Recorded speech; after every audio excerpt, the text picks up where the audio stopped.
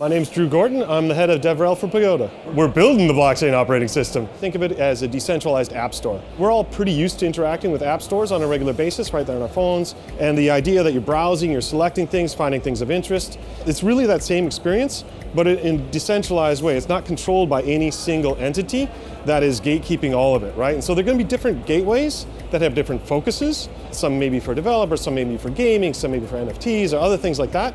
But it's really an opportunity to build the experience you want in a decentralized way. In my opinion, the most valuable reason to build on the blockchain operating system is to really facilitate discoverability and composability. The opportunity to sort of like build once, share in many places, and facilitate discovery of what it is that you have built to instantly tap in and have an opportunity to reach thousands and eventually hundreds of thousands of people is a really powerful way to get interactions with an early audience and iterate from there. One of the other really great aspects of the blockchain operating system is the ability to build, frankly, in JavaScript. JavaScript is ubiquitous, it's everywhere. There's so many people who are familiar with JavaScript, and if you're not, it's not a huge barrier to entry. That ability to both remix existing components, learn from how they're built, and then quickly compose your own version, I think it's a really powerful thing.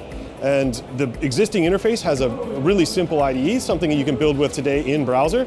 But for people who are used to working with GitHub or Visual Studio's code, we also have integrations that allow you to do that. So download the VS Code extension, look at our GitHub workflows, work with your teams in a way that you're comfortable, and start building today.